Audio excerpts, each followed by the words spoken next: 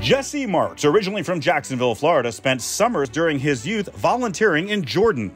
During his experience, he developed an interest in Middle Eastern culture and language. Marks's intelligence, passion, and drive were well recognized during his time at FSU. While enrolled, he was a member of the Seminole Torchbearers, an organization comprised of Florida State University students and alumni who exemplify the university's legacy of leadership. He was also elected as a part of the 2014 FSU Homecoming Court. Marks worked closely weekly to support the International Coffee Hour at the Center for Global Engagement and advocated for greater support and awareness from SGA for the international student community at FSU. He also volunteered to support international students at the Center for Intensive English. His public speaking abilities soared during his undergraduate studies.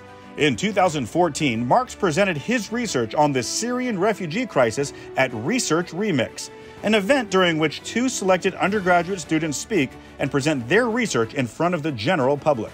Marks received many awards from the university, including a Student Life Senator Award from SGA in 2014, as well as induction into the Garnet and Gold Key Society. In 2015, Marks received the Boren Scholarship to Jordan to pursue a year of intensive Arabic while working for the United Nations Refugee Agency and the Jordan Center for Strategic Studies. Marks graduated from Florida State University in 2016 with a bachelor's in Middle East Studies and Arabic from the College of Arts and Sciences. He went on to attend and graduate from the University of Cambridge's Fitzwilliam College with a master's in international relations and politics. In 2017, Marks was named a Fulbright Scholar, a competitively selected program that supports students in their quest to study, conduct research, teach, or exercise their talents abroad. Marks took his talent to the University of Jordan, working as a research fellow with the Jordan Center for Strategic Studies and Refugees International. In the same year, Marks joined the Stimson Center's Protecting Civilians in Conflict program as a Herbert Scoville Jr. Peace Fellow, where his work focused on building durable solutions to alleviate humanitarian suffering in Syria. Marks continued to use his voice to spread awareness regarding various crises in the Middle East through invitations to speak on a variety of platforms.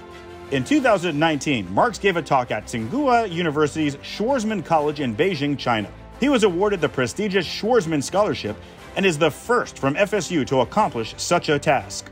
Additionally, Marks undertook a second graduate degree in Beijing, China, studying China's foreign policy in the Middle East. After relocating from China due to the COVID-19 pandemic in early 2020, Marks has returned to the United States and joined the Department of Defense as an inaugural John McCain Strategic Defense Fellow.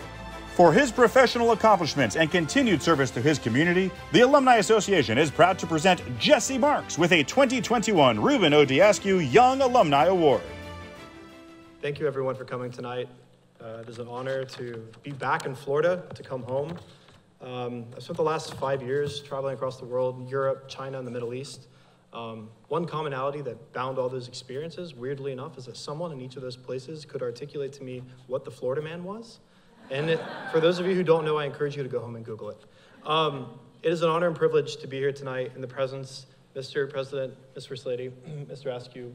It is a pleasure to be here with you all, to all the alumni, to all the award winners, to my family, and for me, one of the biggest honors is to be here with my sister on stage. We came into FSU, overlapped briefly, and have continued to be with each other across the world and have seen each other during our times in the Middle East. It's really, words cannot express the love and adoration and respect that I have for you and for my parents who are both here. Who I am today and the opportunities that I have been afforded are the results of hundreds of hours that have been put in an investment for my FSU family.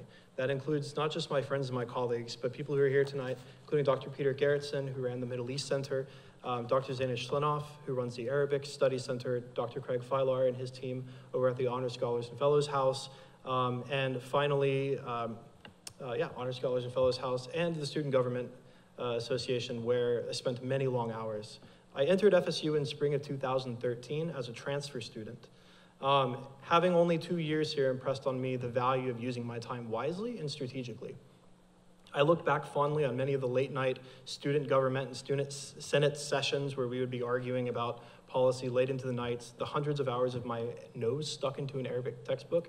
If you've never done that or woken up to an Arabic textbook, it's not great.